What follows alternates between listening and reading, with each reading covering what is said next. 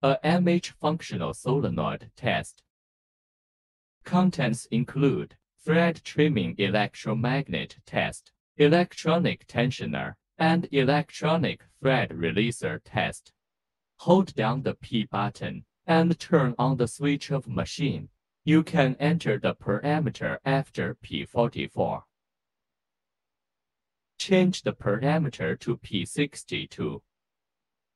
Move the cursor to 0 and change 0 to 5. Press the P button to enter T01 parameter.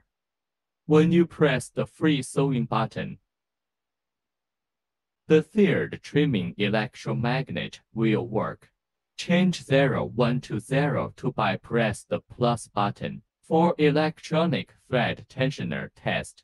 When you press the free sewing button, the third tensioner electromagnet will work. Change to 03 parameter for electronic thread releaser test. Press the free sewing button and the thread releaser electromagnet will work.